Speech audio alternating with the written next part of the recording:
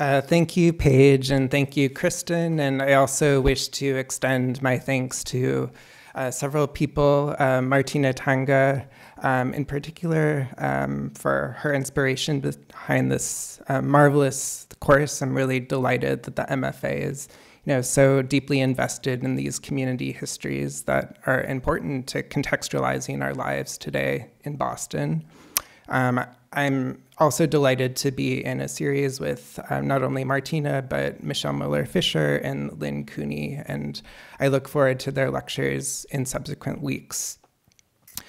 As Paige noted, these exhibitions are very much collaborative in nature, and the first one, Christian Walker, The Profane and the Poignant, so much of this research has been conducted in partnership with my collaborator, Noam Parnes, who was at the Leslie Lohman Museum of Art in New York, which is the LGBTQ art museum, and is now at the Whitney. And the other exhibition, As the World Burns, Queer Photography and Nightlife in Boston, which is very much the focus of my lecture today, was done in partnership with Laurel V. McLaughlin, and it's really just been a tremendous joy to work with her as well as with Dina Deitch and the entire curatorial team at Tufts University Art Galleries. So I just wanted to acknowledge their important contributions to these projects. So this is a topic that I've been thinking about for a few years in some depth. I must say that it came to me in a kind of organic fashion. In early COVID-19, I was writing a lot of essays about the relationship between HIV/AIDS, COVID-19, and queer historical memory. I was really fascinated by the ways in which people were talking about COVID-19 in relation to HIV/AIDS. I thought that people are making these, especially the media, were making these sweeping statements about how this was like this.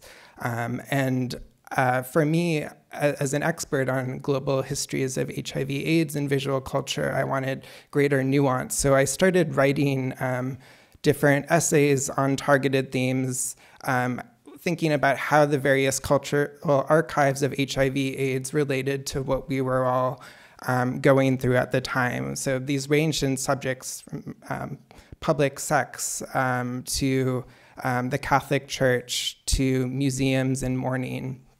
But I began to feel a bit like a one-trick pony, and I wanted to think in great depth about how the cultural archives of gay liberation might be of relevance as we think about how queer communities might reconstitute themselves in the wake of COVID-19. For a very long time, I've been deeply influenced and moved by the work of Nan Goldin, as well as many other people in her general circle in Boston in the early 70s. And I found myself returning to this work. I became obsessed with the idea of how coming out had something to do with going out and going outside and being in public and photographing and being photographed. This was something that we weren't able to do in quite the same way as dance parties migrated to Zoom during COVID-19, and as someone who's deeply invested in community histories of queer culture, these sorts of issues were on my mind. I also am deeply knowledgeable about the history of gay liberation in Boston, and have always been struck by the ways in which, especially Nan Goldin's work, is totally severed from a political and social context in terms of how it's debated within histories of art and photography. So on the right, for example, we see a publicity photo from Gay Community News. This was actually the newspaper of record in the United States, and actually arguably on a global scale in the 1970s, 1980s, and 1990s. And yet the way in which her work is talked about is outside of that context of gay liberation. So I wanted to think more about why are politics so separate from the ways in which we think about her early practice, knowing that frequently, there are these histories of the so-called Boston School of Photography, which is something we'll be talking about in this lecture, that revolve around a fabled group of friends who mainly went to the School of the Museum of Fine Arts or the Museum School across the street, as well as the Massachusetts College Museum, Mass Art.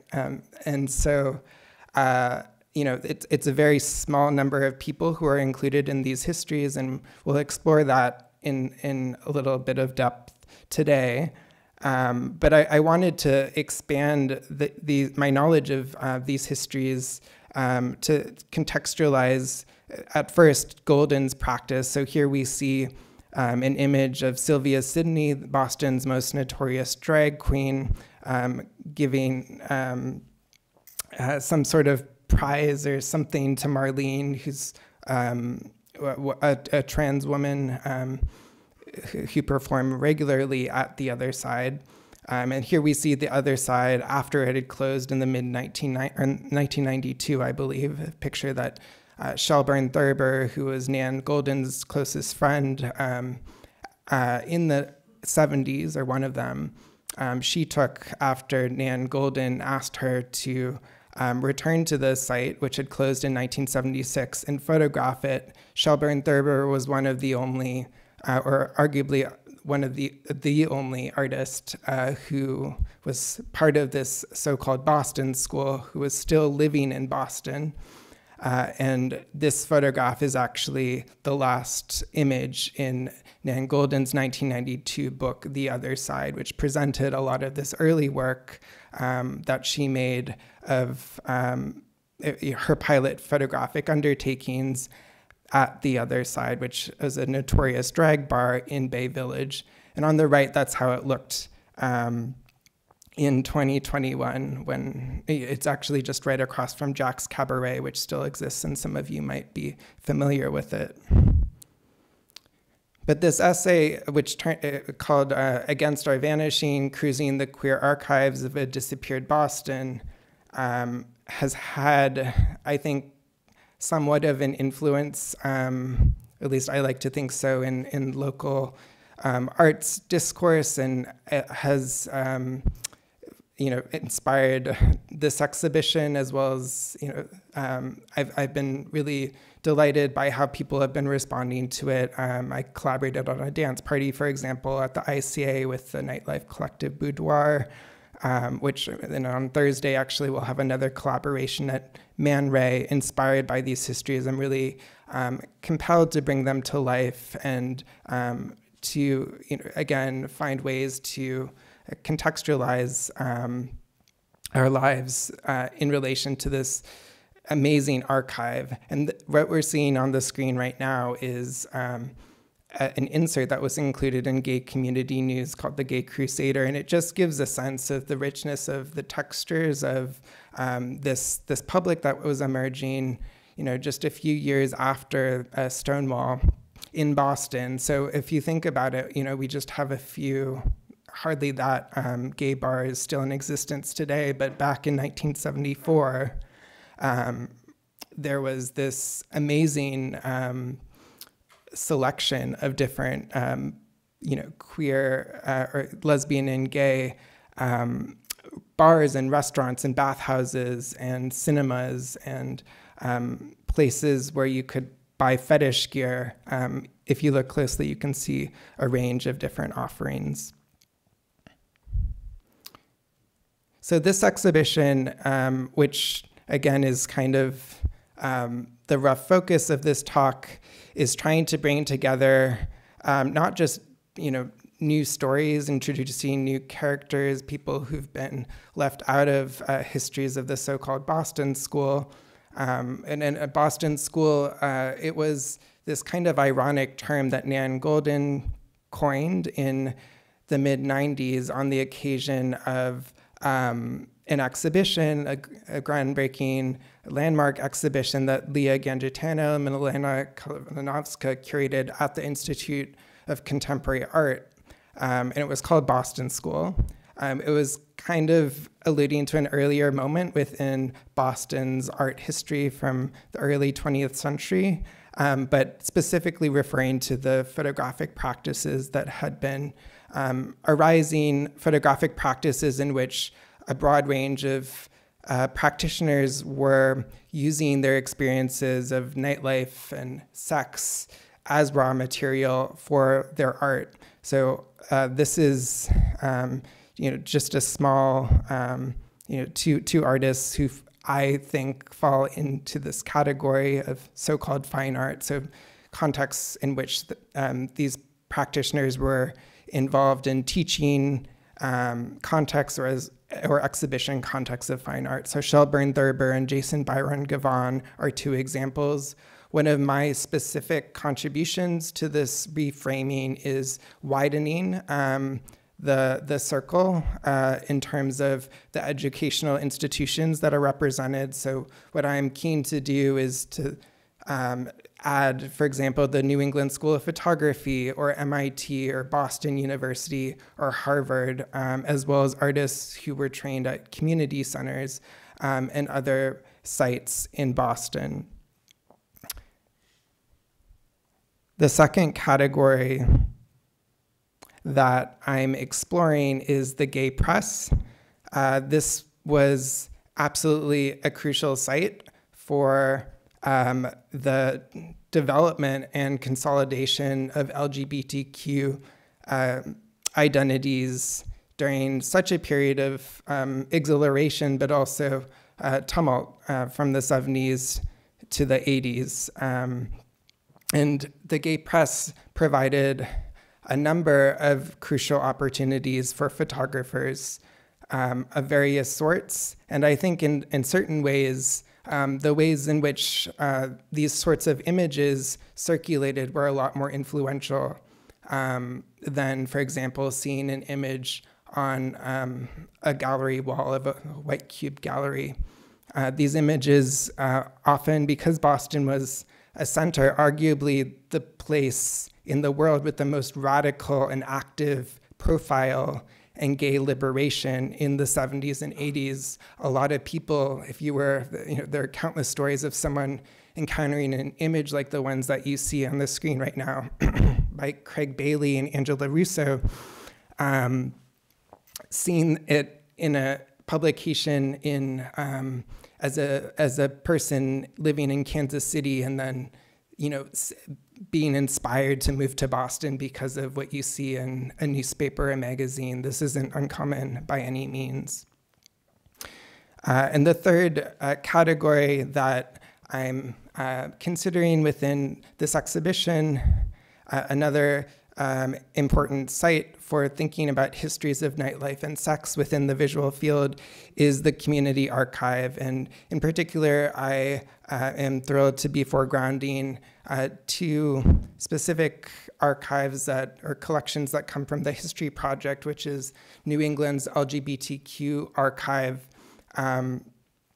And thinking about not just people who considered themselves photographers, so people who were just taking images of things that they loved and people that were in their lives, whether it was a nightlife space such as Playland that you see on the left, or someone such as Pat Gazemba, whose image of Fran's Place, a lesbian bar in Lynn, Massachusetts, on the right, that was very much an effort to document working class lesbians as part of the foundation of the History Project archive. So the inspiration behind this exhibition is actually Christian Walker, which is an Entangled exhibition, and it is literally his work, his theater project series actually connects the two exhibitions when you see them in person, at least at this presentation at the SMFA. And Walker is a fascinating character for several reasons. Firstly, he's a Black gay man. A lot of practitioners who were part of art school communities were white. He was actually one of the only Black people on campus at the museum school in the early 1980s.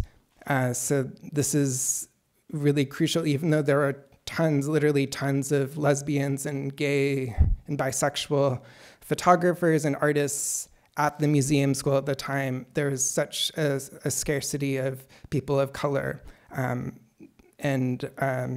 So part of my interest in resuscitating him is to interrogate, the whiteness of a lot of these histories. He is notable, though, because he was involved in the world of gay liberation, but also the world of the gay publishing or the gay press. And then in the 1980s, after he moved to Atlanta, he was avidly engaged in archives of vernacular imagery, especially images that were coming from his family life or had been passed down to him that he'd inherited. And so these three different categories seem to cut across his own practice and also seem to, have various or make possible various types of representations of nightlife and sex. And so it seemed to me that developing an exhibition that explored in greater depth the context in which he was living in Boston from 1974 to 1984 made a lot of sense, and it would be a useful sort of platform for restaging these histories through a more contemporary angle. I don't have the opportunity to go into the fullness of Walker's practice right now, but he was born in 1953 in Springfield, Massachusetts, and in 1974 he moved to Boston. Initially, he was working several different types of jobs, but got into photography, and he worked at or trained at the Cambridge Co-op, Photo Co-op, and then the Boston Photographic Resource Center, and then in the early 80s was at the School of the Museum of Fine Arts. One of his earliest projects in the early 80s was revolving around the Fort Hill Faggots Collective, which was located in Fort Hill and Roxbury, not far from here. And it was a really key hotbed of rethinking versions of gay domesticity at the time. So a lot of people who are highly involved in gay liberation in Boston lived there, gay men in particular. And so Walker photographed a lot of couples who were living in the space in these really beautiful portraits. He was involved, as I said, in the gay press. This is actually his earliest publication, co-written with two other Black community members. And he's actually signing his name Norman Walker. He changed his name in the late 70s to Christian Walker. And it's a letter that's talking about racism and racialization within the gay white community. It's addressed to GWM and GWF, which stands for gay white males and gay white females. And if you look closely, you can see we left the comfort of our communities to explore our homosexuality. We were met with prejudice and discrimination within the gay white social structure. Although we weren't loved in the Black community, we were not hated for our Blackness. So it's notable that this is the mid-70s, and it's actually the same moment in which the Combahee River Collective, which is a Black feminist socialist lesbian organization, was writing their famous statement, which kind of paved the way for contemporary understandings of intersectionality. And so Walker is actually touching on something quite similar, co-written with Stephania Bird and Baha Brown. Stephania Bird was a lesbian poet and published the first chapbook of Black lesbian poetry that, or at least some scholars have claimed that, in Boston as well. Some of Walker's earliest pictures were of the combat zone in the bright light of day. The combat zone, as many of you probably know, if you're familiar with Boston's history, was where all the sex industries were congregating beginning in the 60s. So in the 60s, that was when City Hall was being built and Government Center, and formerly Scully Square was where all of these industries were concentrated for the most part. But then they had to relocate more downtown to a very small area called the Combat Zone. And there were a large number of dilapidated theaters, originally from the 1910s, 1920s.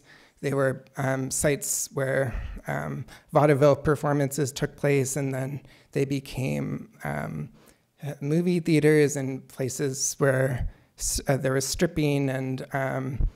And Walker was fascinated by this visual culture for many reasons. And this is just a small selection of this work from his days roaming around the city.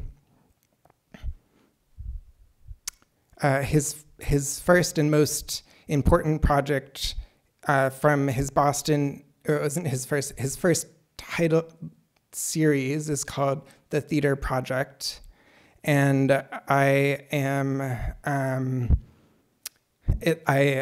so he actually developed it as a student of Bonnie Donahue and Bill Burke, who are both professors at the School of the Museum of Fine Arts still to this day.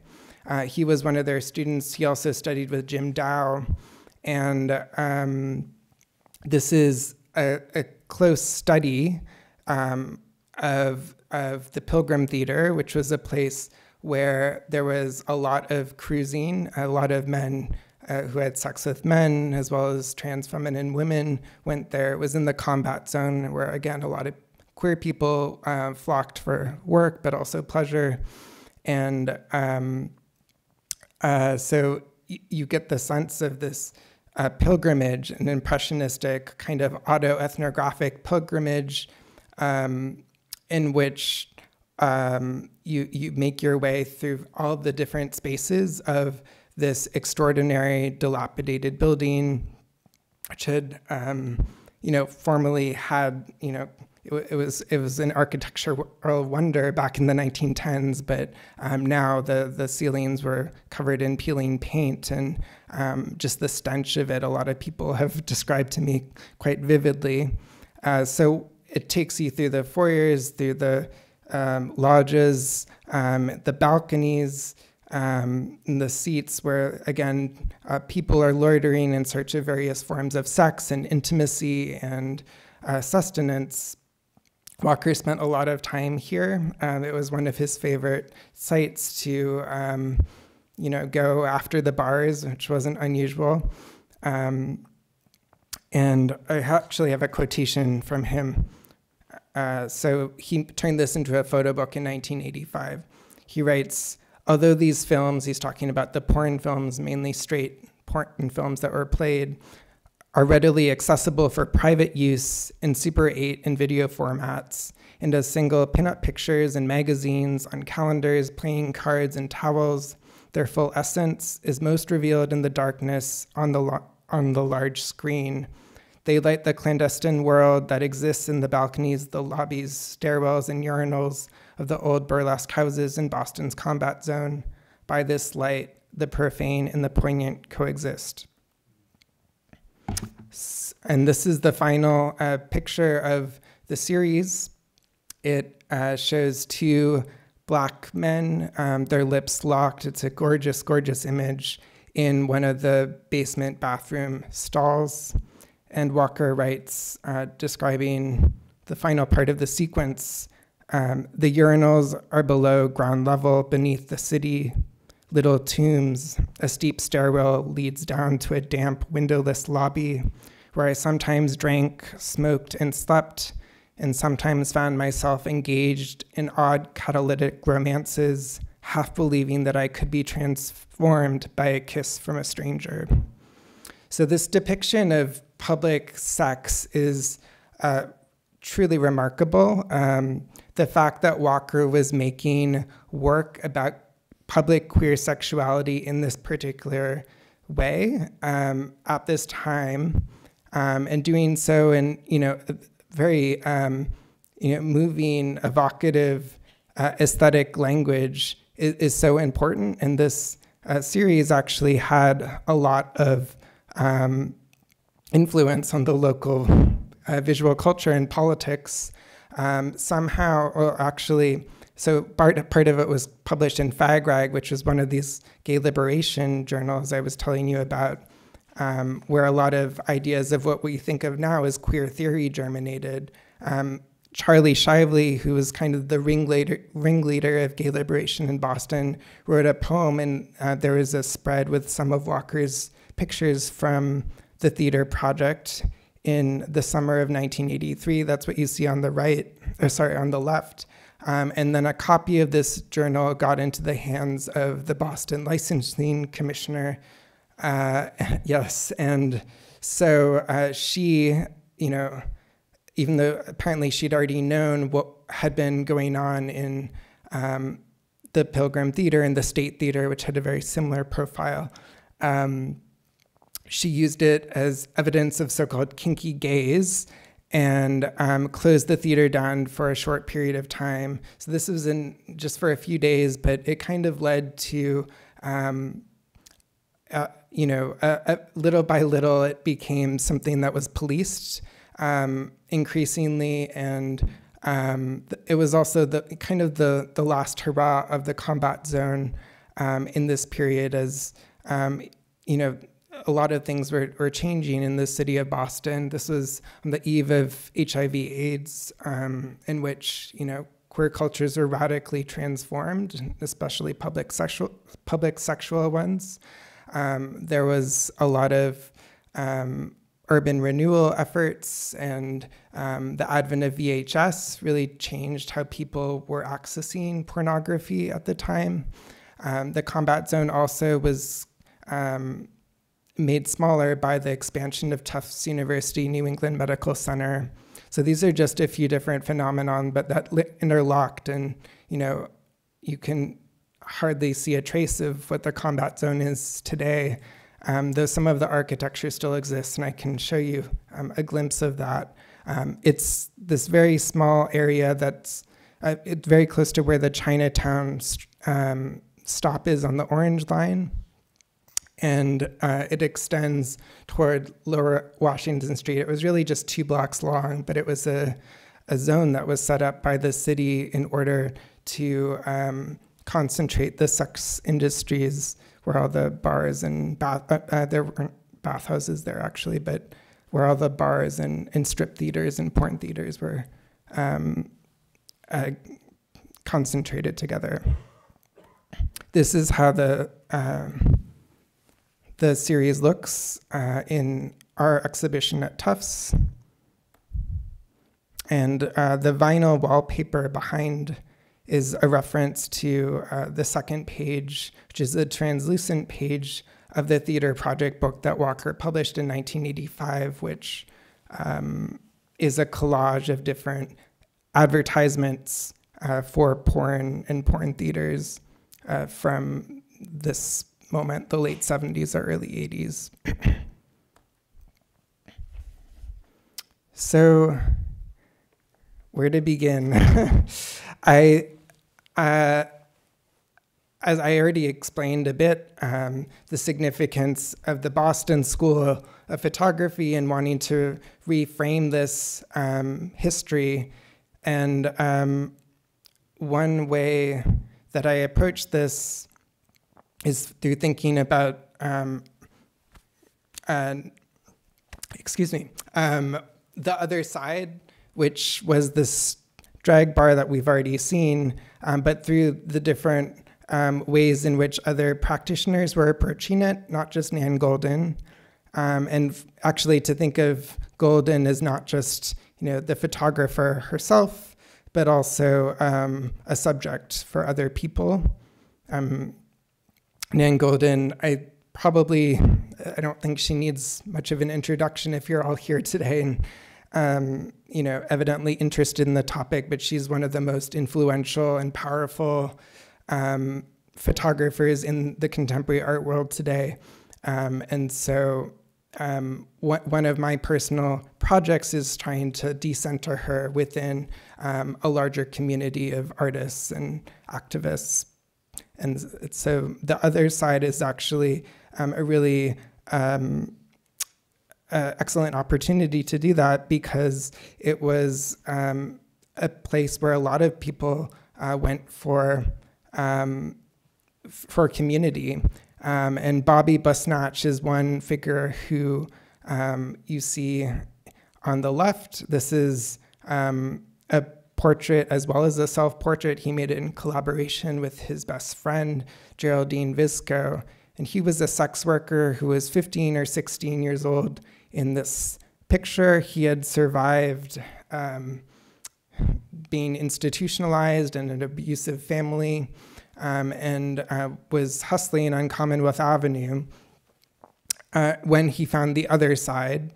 And it was this site where all these misfits, all the drag queens and trans women and scare queens and wannabes and hustlers and johns and lesbians and anyone who didn't see themselves represented in a mainstream cultural sense, where they spent time. And it was also a disco. And so you'll see on the right picture of some of his earliest work. He actually didn't print any of his work, despite he took photographs. He actually stole a camera from a house that he'd been robbing purportedly in the early 1970s. And that's when he started taking photos, but he didn't touch them for something like 40 years until he returned to Boston after having been in New York for a few decades in the late 2000s, and went as a mature student to Mass Art. This is work by Alan Frame.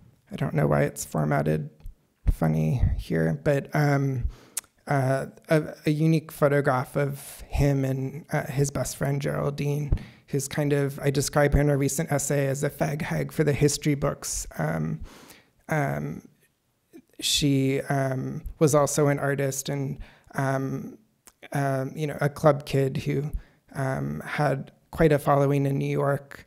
They both became really key figures within the queer glam rock and disco scenes in New York in the mid-70s, right after they left Boston. And sadly, they both died, actually, within the past few years. In a way, it was the genesis of this particular project because Bobby Busnatch founded the Facebook group for The Other Side, which, as some of you might know, Facebook is actually a really beautiful outlet for people who belong to different nightlife communities, of yesteryear to reconnect.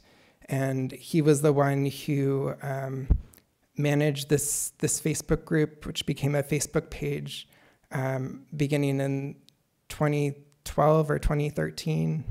And it became a community archive project for him. And he was also a very inconsistent and anarchic archivist, stealing a lot of photographs from other people and creating these convoluted videos from those images put to disco tracks that he, as a DJ, had created. So it was a very chaotic sort of site that I encourage you to check out. For me, it's been a crucial research to wool, and Bobby died in 2019. I'd actually just tried to get in touch with him on Facebook, and he was living in Provincetown. I was supposed to visit him, but alas, he had a heart attack. One of the most treasurable works in this community archive is a video called As the World Burns by Mark Weiner. And he was a film student at BU and made this film that centers on themes of queer friendships, and it stars Bobby and one of his friends, B, who's also one of Nan Goldin's most famous models, someone you've probably encountered quite a lot if you have seen pictures of her work. And it, starts off as a kind of ordinary walk along the esplanade, and then ends up as this orgy in which all the clothes stay on in the apartment in Beacon Hill where Lee, who's B's sister, lives. And these are just some videos, but some screenshots from the videos, but they give a sense of, I think, the thickness and the strangeness of a lot of these friendships that emerged. And even though the other side as a space isn't depicted literally, it is the place where Mark Weiner, who was coming in, actually driving in from Newton late at night to go to the bar a couple of times a week, was where he met this cast of characters and created this film that was loosely inspired by Bobby's life as a hustler and all of his delightfully messy friendships.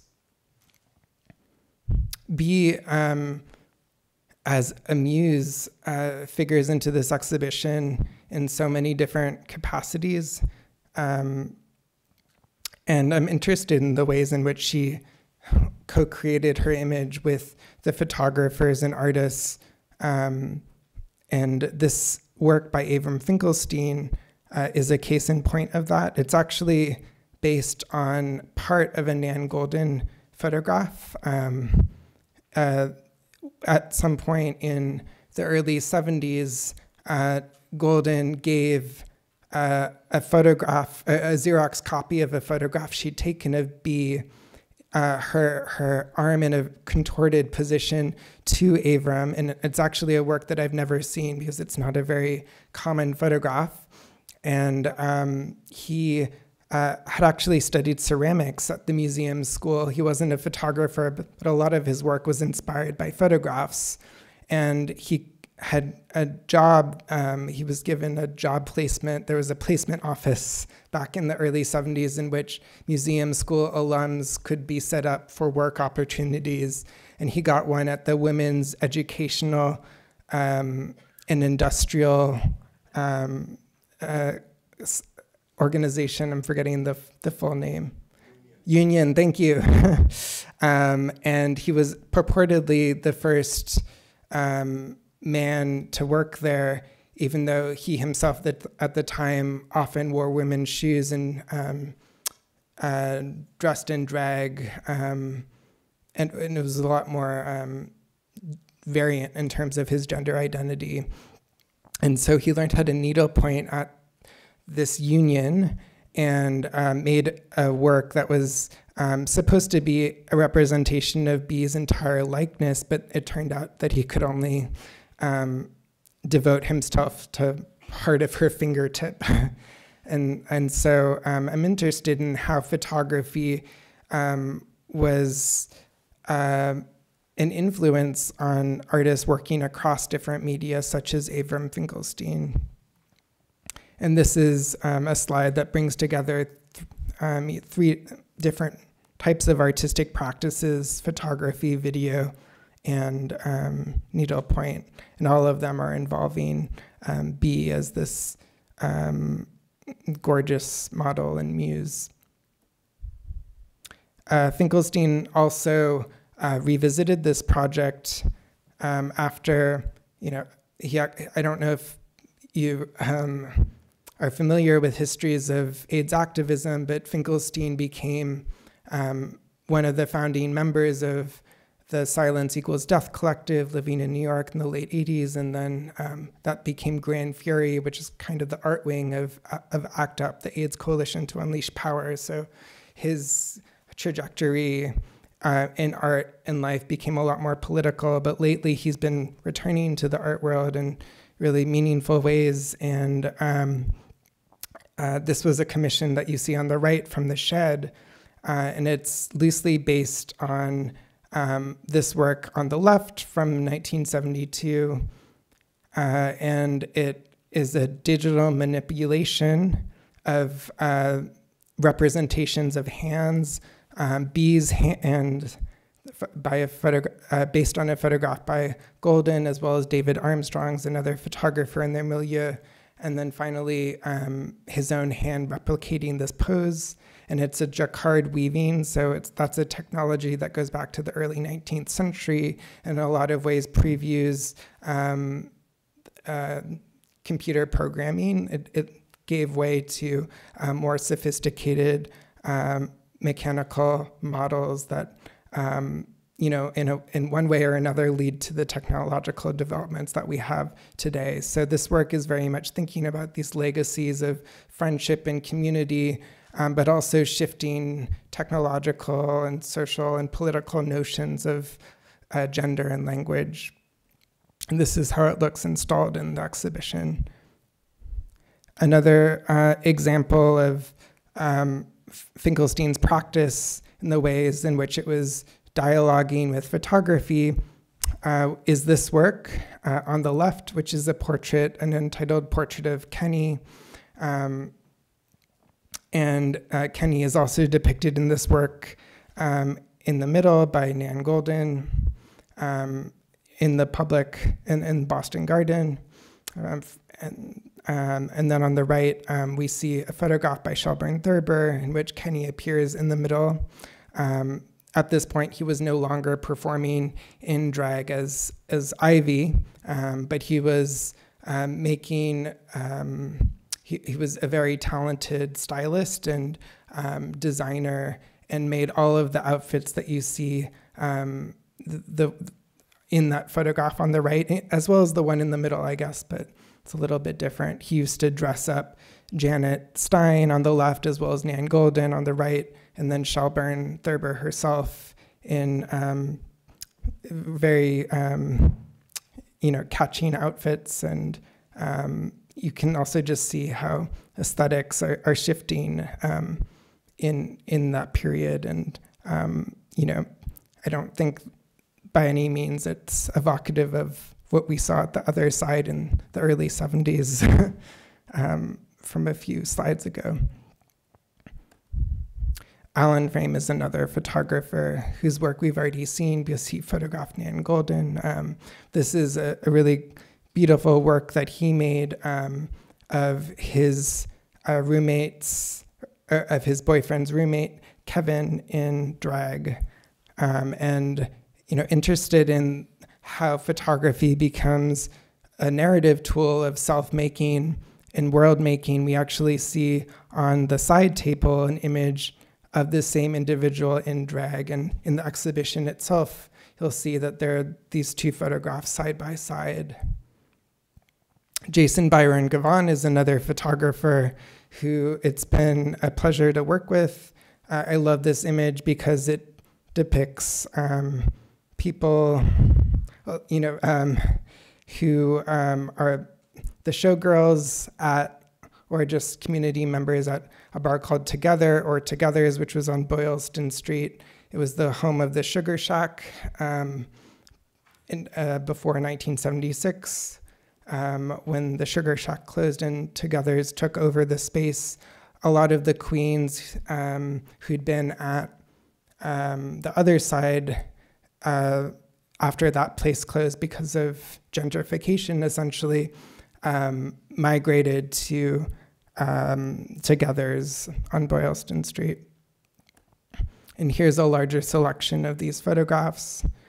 On the left, it might be difficult to see the final image. You see Sylvia Sidney outside of drag, as well as one of Jason's most important muses named Colette Abate.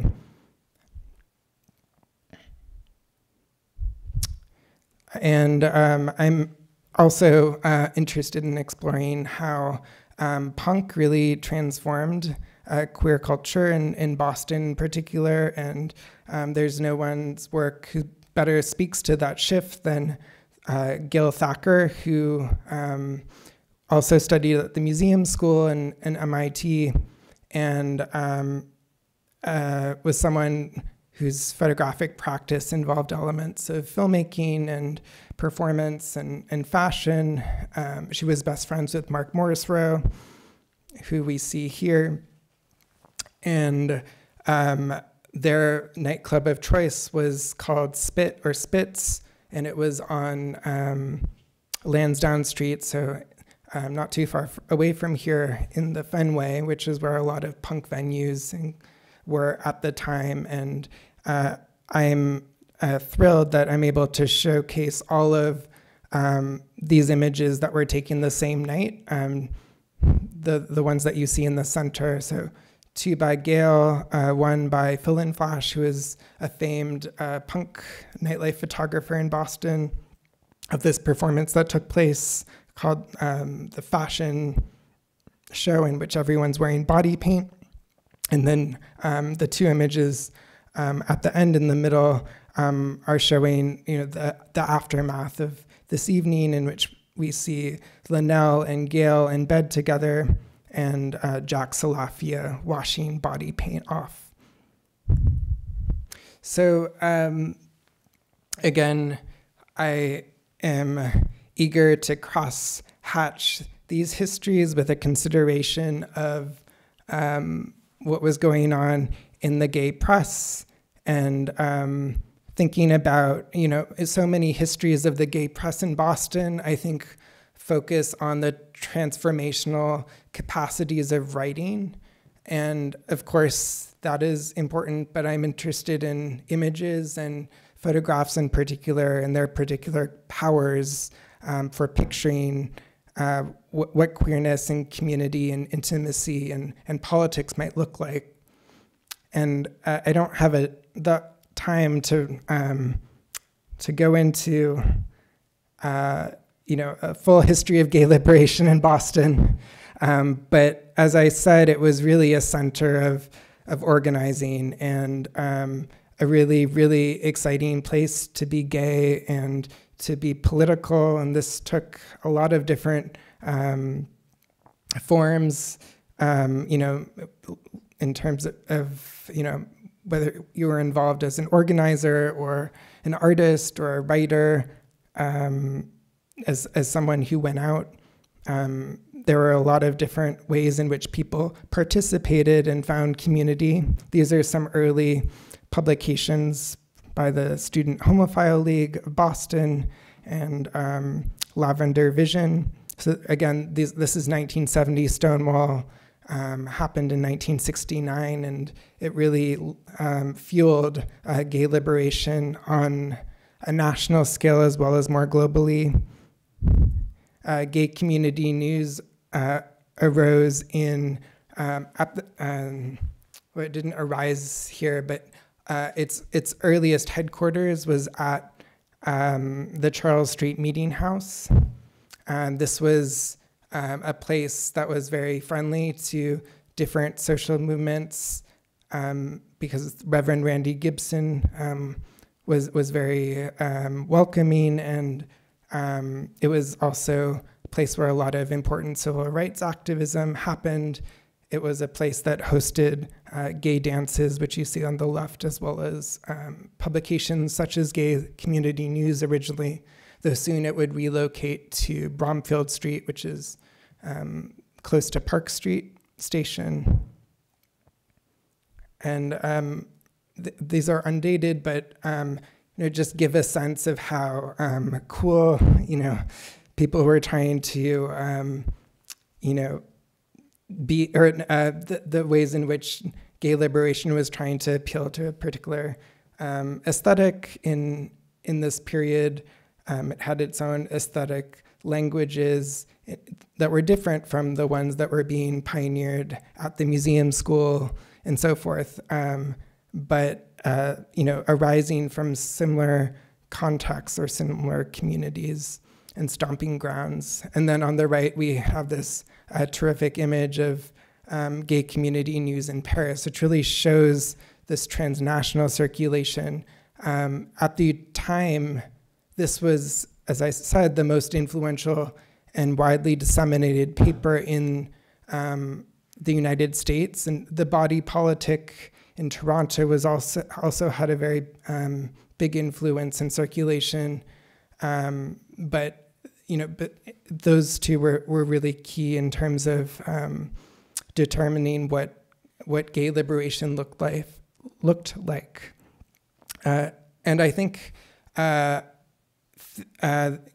GCN office, the Gay Community News office, was a social and a sexual space. It wasn't too far away from a lot of bars or the Pilgrim Theater for that matter, but it was, a lot of people talk about it as a cruising environment and a place that brought people together across lines of gender and sexuality and race and class. Fag Rag is another key publication we've talked about. Boston Gay Review is similar to Fag Rag and had a lot of connections with the Good Gay Poets Collective and press that arose in Boston. A lot of people were working across these different publication venues. And what's interesting about Fag Rag and Gay Community Gay Community News, I guess, but also Boston Gay Review, is that it was a site in which people were thinking about photography and its discourses and practices. So trying to theorize what it meant for a photographic practice to be gay. Does it need to involve, pictures of S&M, or is there, something that could be queer about an image that was less yoked to a particular identity or subjectivity? These are issues that were being puzzled out in this article, for example, by Sal Farinella, that featured some work by Hap Paul, who is an early artist making work about S&M in the Boston context. Bad Attitude was a lesbian sex magazine that arose originally as an insert in Fag Rag, which is a connection I love because Fag Rag was very much geared toward gay men. But again, all of these people were friends and knew each other, and the offices were all located on Bromfield Street.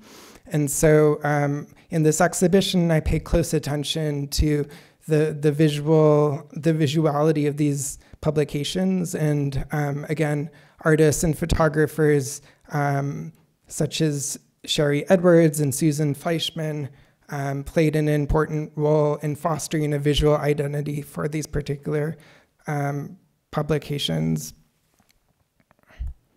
And later on, though I don't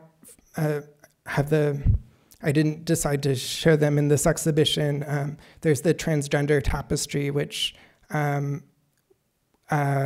was an early venue for thinking about trans issues and trans identity, but mainly through the vantage point of cross-dressing, originally arising in the early 80s. And it was less visual in terms of the particular project that it was conveying, and it became increasingly aligned with what we think of as the trans politics later on in the 1990s. But again, originating from a Boston, not specifically Boston context, but in the greater Boston area. I think it was published originally in Lincoln, Massachusetts, which is interesting. And it mostly involved people who lived very straight lives in the outside world, like straight cis lives, but would congregate together at different occasions in which they were able to cross-dress or have a very different sort of identity and subject position than, for example, the people appearing in Nan Goldin's photographs. So again, nightlife photography was an important part of GCN. Angela Russo's work is a case in point of that.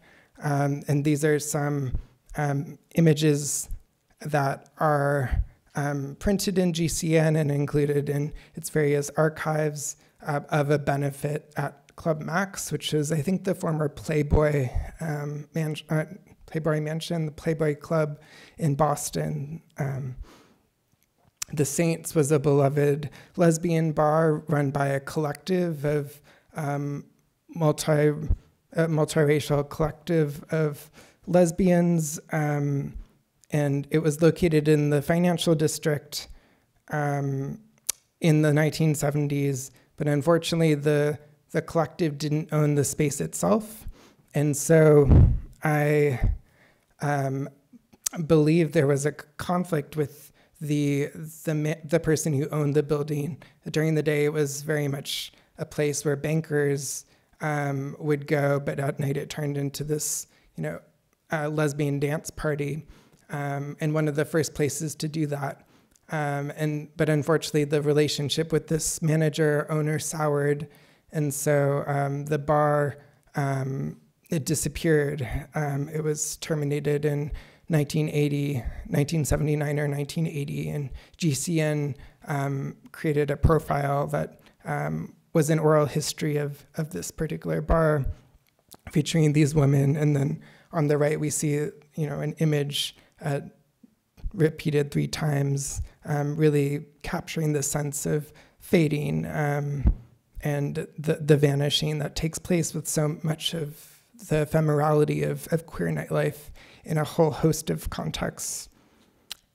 The work of Sherry Edwards is especially important to me, in part because she was the art teacher at the middle school I went to, but she was the art editor at Gay Community News and has a fascinating story because she was really involved in a whole range of social movements, from anti-war activism to feminism to gay liberation to later on AIDS activism, but also the punk scene. And she had a xerography studio that was on Thayer Street, which is now where SOA is, if you're familiar with that area. And that was where all the punk artists and musicians were living. And it was a xerography studio in which there was actually a gallery, and people were able to learn how to make this experimental work, which she called electrographs or electrography, which is what you see on the right here. These are not great images, my apologies. But essentially I love it because it was, this was a moment in which you didn't need to rely on outsourcing for other people to print your material or to print your material in a darkroom because of the advent of Polaroids and being able to take your own films increasingly. And so she's actually video recorded her lover and herself having sex, and then it became multiple lovers in the late 70s, and was able to turn, through a very complex process I don't fully understand, turn this image into a positive and a negative, which she then retooled through a document camera, and experimented with its printing through a 1970s Xerox machine. And the final result is these brilliantly colored images that are totally abstract, which actually portray lesbians having sex with each other. But for Sherry Edwards, it was very much a response to the so-called sex wars of the early 1980s. You might remember that there was this really fierce debate that was taking place between the pro-sex feminists and the anti-sex lesbians in terms of pornography and the ways in which Sherry wanted to develop an anti-oppressive or a non-oppressive mode of making images of lesbian sexuality. And the aesthetic language that she engineered, I think, is quite genius. And it circulated kind of widely, even though this is a history that people don't know very well. This is how they appear in the exhibition. You can also see her impact on how the aesthetic of gay communities shifted in particular.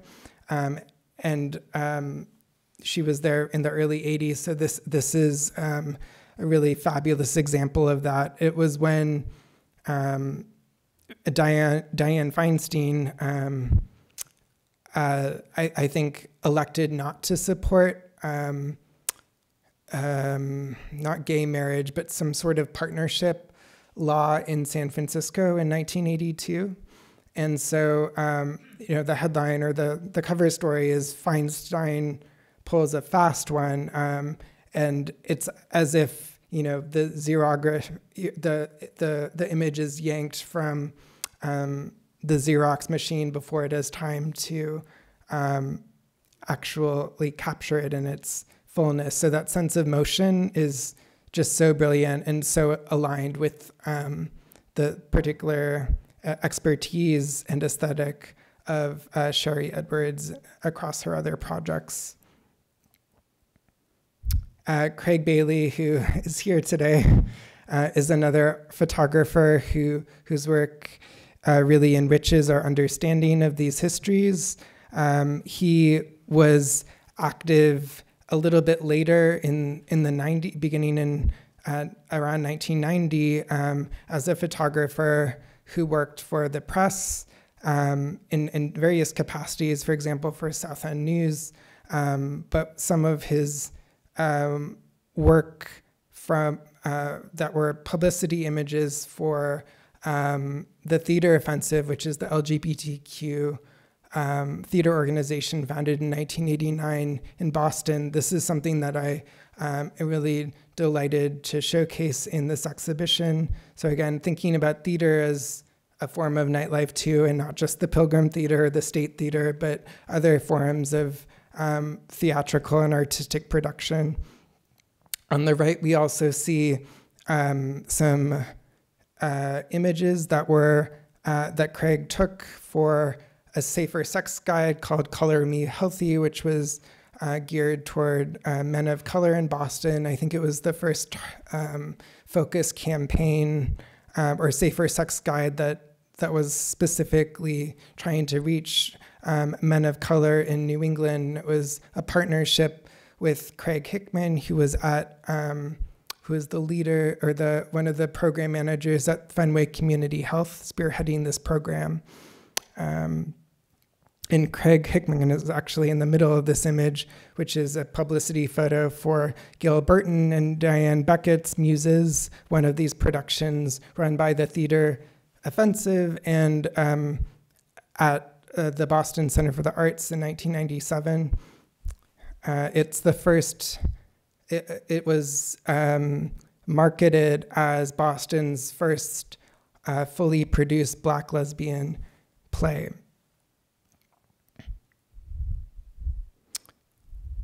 The final part of this exhibition and in my general research into it is about community archives and the ways in which photography has been so essential to not just the documentation of our histories, but for our survival.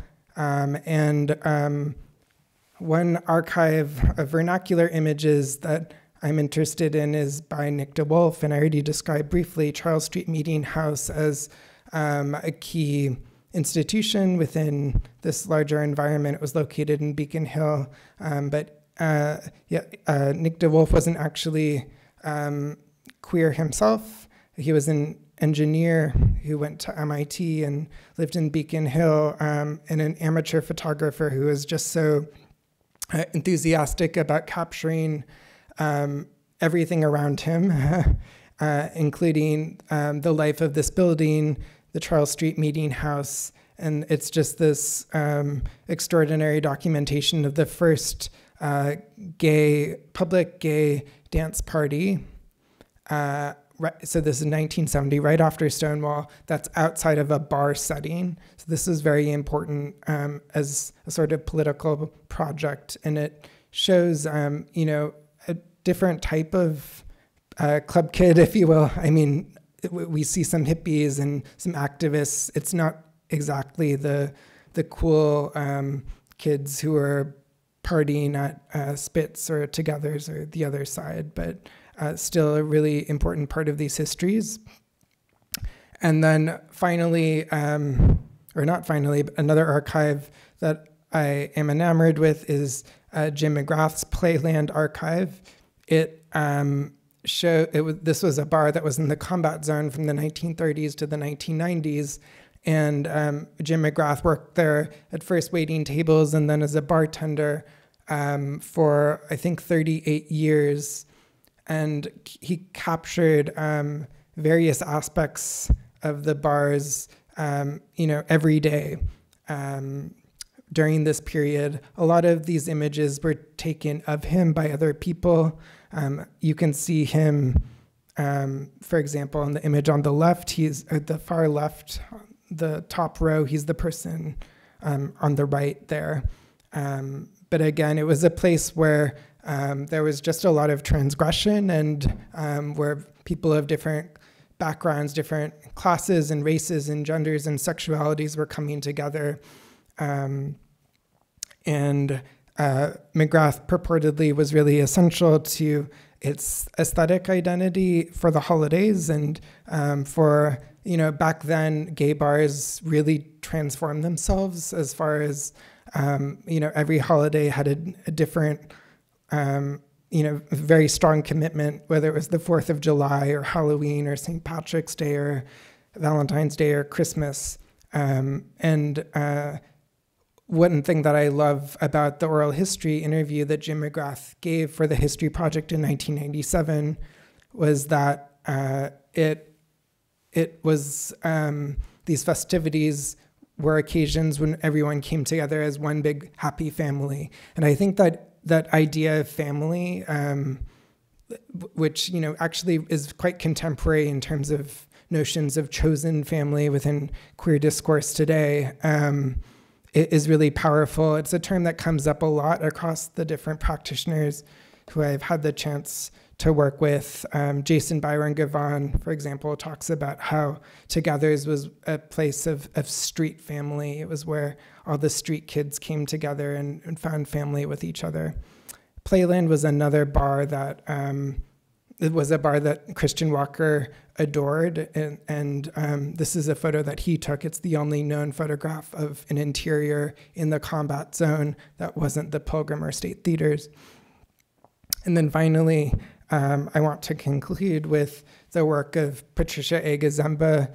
Pat, as more people refer to her, is a professor at Salem State College. She's taught women's studies and English literature there since the 1960s, and was one of the founders of the History Project in 1980, which was when a lot of archivists and community members and scholars and writers came together because there was an urgent need to bring together some sort of repository of papers and publications and images of LGBTQ life, not just in Boston, but in New England at large. So this was and remains a community archive, meaning that it wasn't attached to a university. And there was a bar that she'd been doing research on going back, and it had history going back to the 1950s called, originally it was called The Lighthouse, then it became a bar called Fran's Place. It was located in Lynn, Massachusetts, so on the North Shore, and attracted a very working class lesbian clientele, which was one sort of community constituent that wasn't well represented within this nascent queer archive at the History Project. Here are some more images of it.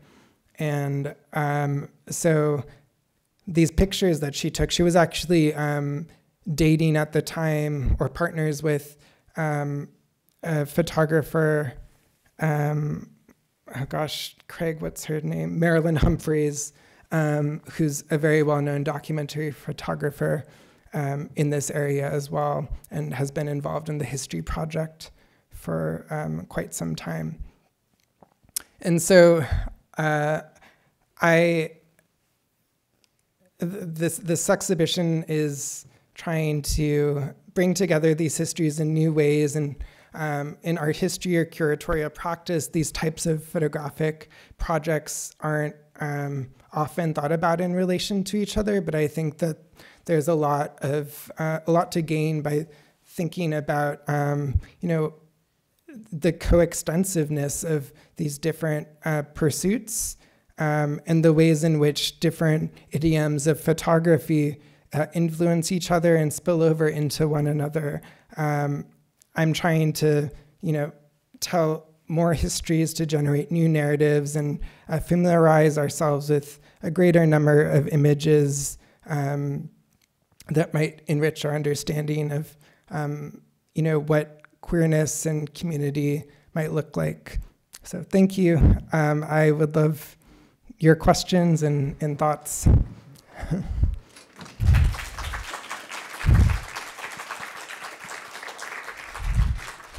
I have a mic. If anybody would like to ask a question, I will come to you with a microphone if you want to raise your hand.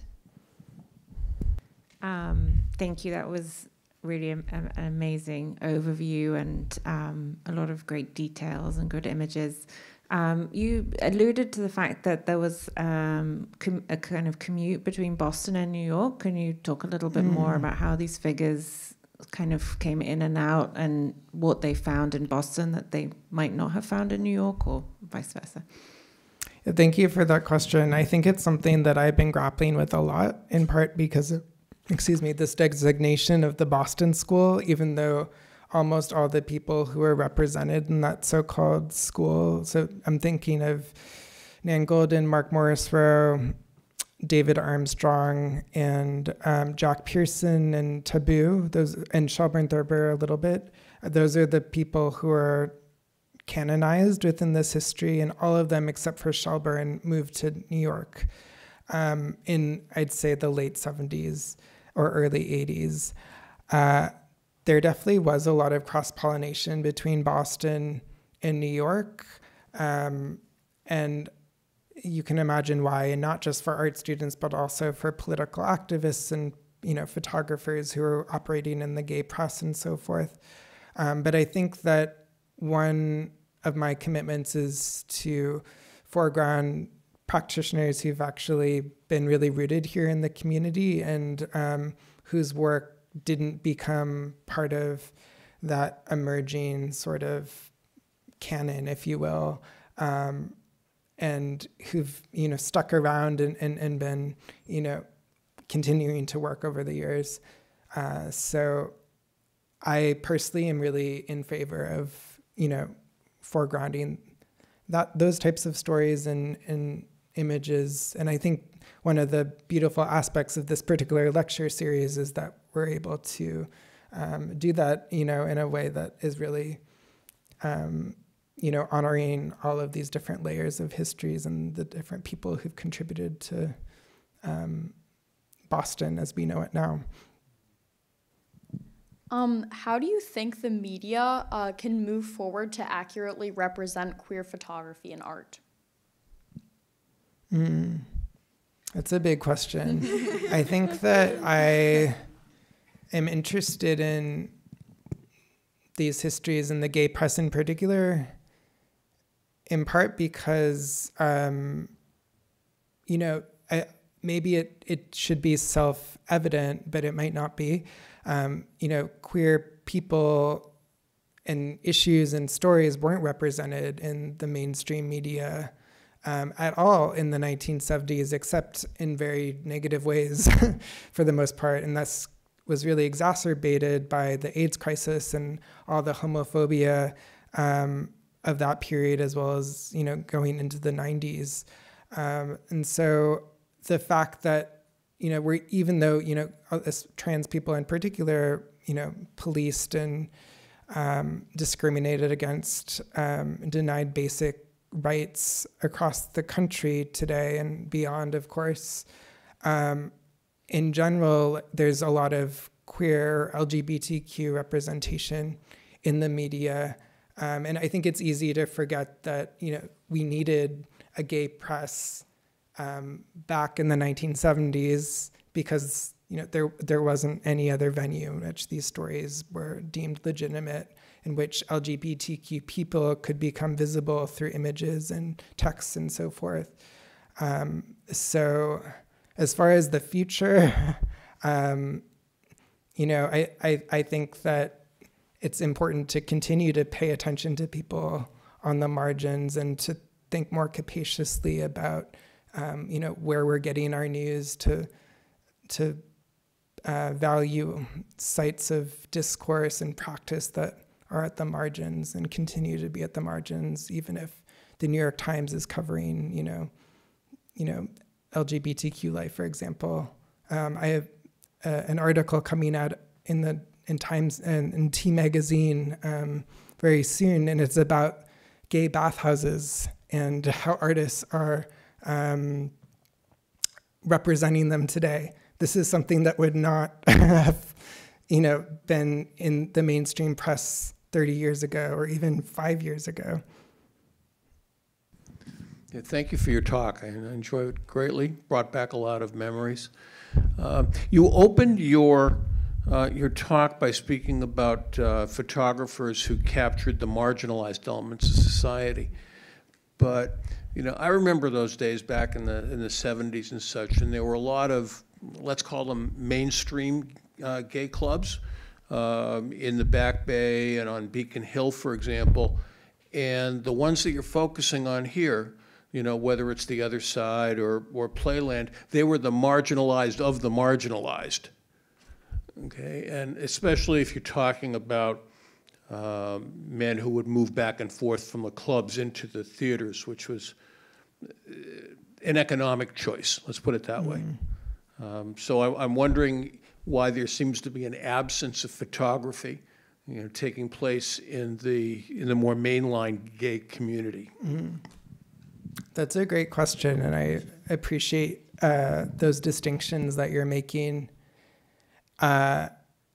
because clearly my interests gravitate toward the more marginalized sites within this larger cultural landscape.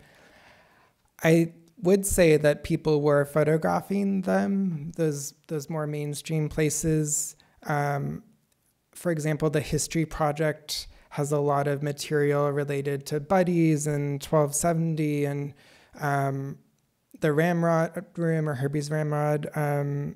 A lot of places that were a little bit more like focal within a more mainstream gay community in the 70s and 80s, though it still feels, it's hard for me to call those sorts of sites mainstream still because Napoleon, so yes, that's a little bit, that is a deeper history. But I haven't actually seen images of Napoleons. I don't know where that visual archive is. And that's a good question. Yeah, that would be, I would love to know if anyone photographed it or if there's, other sorts of visual documentation of it. I have time for one more question here. Hi, your talk was incredible. How would you describe the ways in which queer photography has changed from the 70s and 80s until present day? That's another enormous question. But I think that a lot of photographers are energized by these histories of art and photography and visual culture. And I see a really strong sort of aesthetic impulse that values the historical in a lot of contemporary practices today. Did you say something about moving forward or like what? I don't, maybe I misheard that. I think that the smartest most interesting photographers are doing things that are in dialogue with a historical record, and that's something I feel strongly as an art historian.